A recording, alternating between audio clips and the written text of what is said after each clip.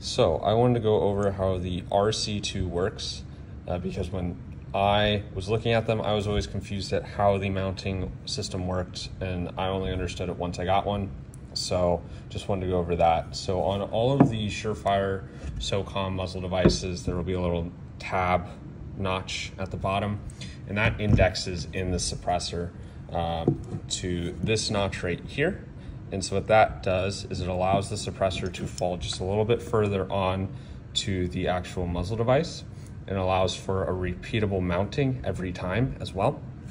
And then on the back of the muzzle device right here, there's a shoulder, and what happens is that as the collar rotates around, it becomes non-concentric and it clamps down and holds the suppressor on.